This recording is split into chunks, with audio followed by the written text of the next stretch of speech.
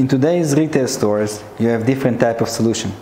You have the self-checkout for a small basket, or you have the self-scanning for a large basket and trolleys. The question is usually the retailers asking themselves, should we invest in dedicated device, or should we provide the same services with mobile phone? It's not the question if one is better than the other. It's the question what type of customers you have. And in today's reality, you have different type of generation that was born without those devices, and generations that was born with the new devices. The question is, what will be better? Both are exactly the same, but the problem is, it's okay, it won't break.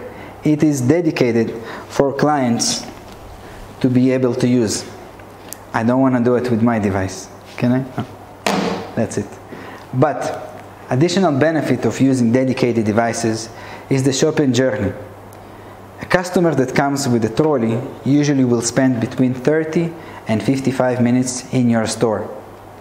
Open your phone now, open your camera, and wait 55 minutes. And let's see if somebody gonna send you a message that you need to close the app. Let's see what will happen to your battery. And there are other different challenges within the retail environment, like ceilings and bad 5G connection. So it's not a question of using one or the other. Our recommendation, use both for right type of customers.